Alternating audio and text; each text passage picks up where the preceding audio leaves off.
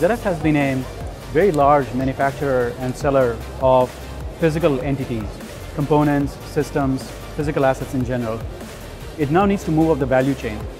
And one way to move up the value chain is to connect up the physical entities that ZF makes and sells to the network and derive further value from those.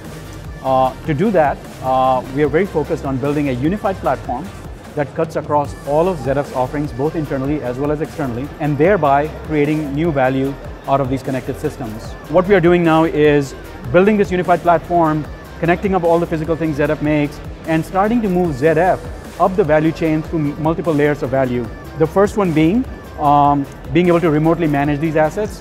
The second one being able to do something like predictive maintenance by being able to understand what the data patterns are before something breaks down, and then using the same patterns to predict in future any failures that might occur. Then of course there is operational efficiency, which is all about optimizing the operational expense and bringing that down by virtue of connecting up and monitoring and managing things. Then there is being able to understand not only the physical thing, but also the user of the thing, such as a driver, what their behavior is like, and inform the roadmap of the future versions of ZF's products by understanding those behaviors.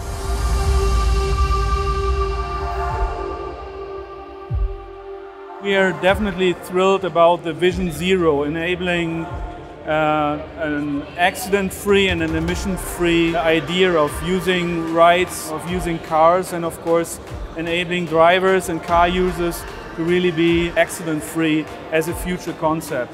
And that is something based on Azure, which we are trying to provide, and we are definitely happy at Microsoft that ZF was choosing our platform and Microsoft as a strategic partner for this kind of concept.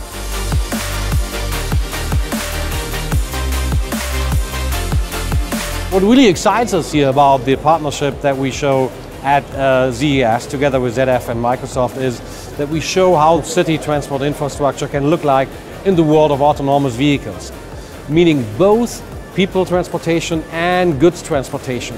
One platform that people can access, that people can use, and that literally transforms how people and goods move.